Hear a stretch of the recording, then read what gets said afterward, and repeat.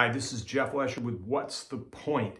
And I struggled this week about where to focus. I really wanted to focus on citizenship, mostly in light of the recent school shooting, the latest school shooting at a high school in Michigan, where there was parental authority forsaken, school responsibility forsaken, and 4 young people dead as a result. And I think I'm going to let that settle a bit before commenting on it more directly.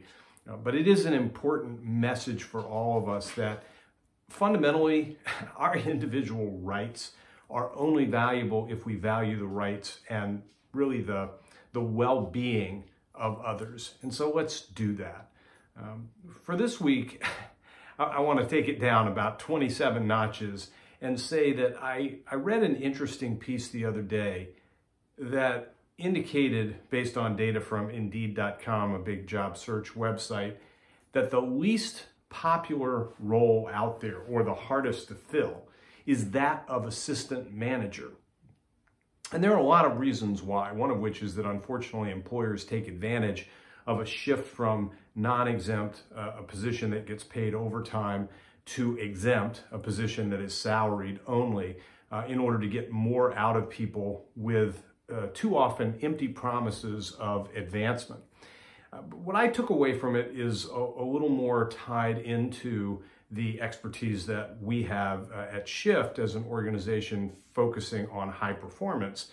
And I've talked about this a lot, which is the creation of clarity about role excellence and the emphasis on growth and mobility, which is different than a career path. So whatever you call a job, and kind of parenthetically and ironically, the story that I am referencing suggested that one strategy for making it easier to fill the assistant manager job is to relabel it. And one entity, I believe a fast food restaurant, has relabeled it to be general manager. Well, that's some serious BS right there.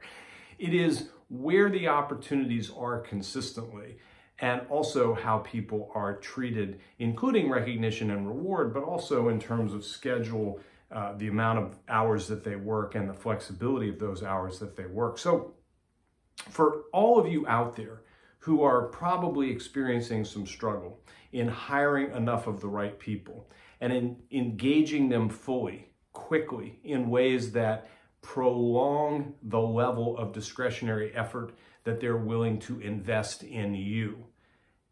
Think differently about your roles, less about what you call them, and more about what their opportunity is to contribute where they are, to grow in the role that they have, and potentially to progress within the organization, but also to progress elsewhere. So that if you can really create a dotted line boundary around your entity, where it may behoove me as an employee to work there for a year and a half, knowing that you will support and help guide me towards a destination outside of the organization, because that's the flow that we establish, that's pretty freaking good.